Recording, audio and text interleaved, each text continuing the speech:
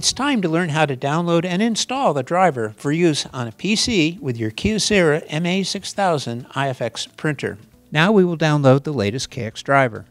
Go to https://kyocera.info.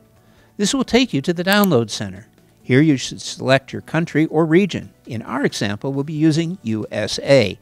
In the Refine the Product area, type in MA6000 in the window. Now click on the ECOSYS MA6000ifx printer. Select your operating system from the list. In our example, we're using Windows 10 64-bit. Scroll to the bottom and find the Easy Installation Web Installer Windows Only. Click on the blue download button as shown. A license agreement will appear. Scroll to the bottom, select the Agree to Contract and Download blue button.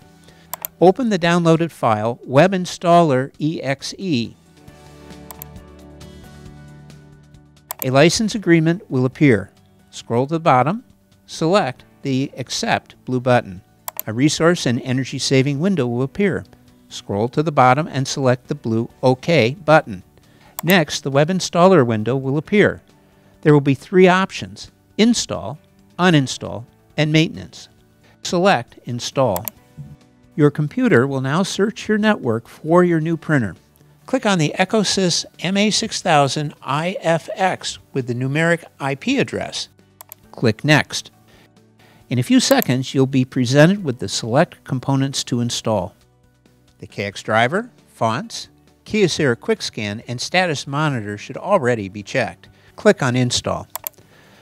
You'll now see the installation process screen and the items you selected being downloaded. Please wait for all components to install. You should now see a desktop shortcuts prompt. Highlighting each will place shortcuts on your desktop for the Quick Scan program, Scan to PDF, Scan to Folder, and Email. You can click on OK once you've made your selections. When you see Next, click on it to continue. The next screen is Configure your printer. If you wish to print a test page once all components are installed, click on it. To set your machine as the default printer, meaning all print jobs will be sent to your new printer, click on it. The printer is set up for duplexing at the factory. If you want your printer to only print on one side of the paper, deselect it. Click on Finished when you're done with your configuration. You will be returned to the Web Installer page. Close the installer program. You have now installed your printer for network use. To learn more on using the Scan Utility program, watch the Kyocera Quick Scan video.